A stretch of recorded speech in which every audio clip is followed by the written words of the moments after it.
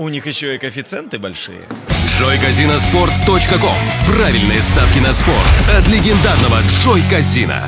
Теплое молоко. Теплое молоко с печеньем. Настоящее клише вечернего меню. Обычно так успокаивает детей и помогает им подготовиться ко сну, но рецепт работает и со взрослыми. Кстати, журнал New York Times не нашел серьезных доказательств того, что теплое молоко способствует крепкому сну, но, даже если это плацебо, почему бы и нет? Некоторые эксперты объясняют действие теплого молока тем, что там содержится триптофан, который превращается в организме в мелатонин, гормон сна. Ромашковый чай. Ромашковый чай – распространенный вариант натуральных успокоительных средств перед сном. Этот рецепт рекомендуют тем, кто страдает бессонницей. Ромашковый чай эффективно успокаивает и, в отличие от других видов чая, не содержит кофеина. Миндальное молоко. Адепты растительного рациона могут попробовать выпивать перед сном стакан миндального молока. Там тоже есть достаточное количество триптофана. К тому же миндальное молоко богато магнием, который помогает улучшить качество сна. Кокосовая вода. Кокосовая вода имеет в составе магний и калий, которые помогают лучше спать и расслабить мышцы. Там также есть витамин В, который помогает снизить уровень стресса. Банановый смузи. Еще один способ спать крепко. Банановый смузи. Достаточно смешать небольшой банан с половиной стакана миндального молока. Полезный напиток может заменить ночной перекус и стать гарантированным пропуском в царство Морфея.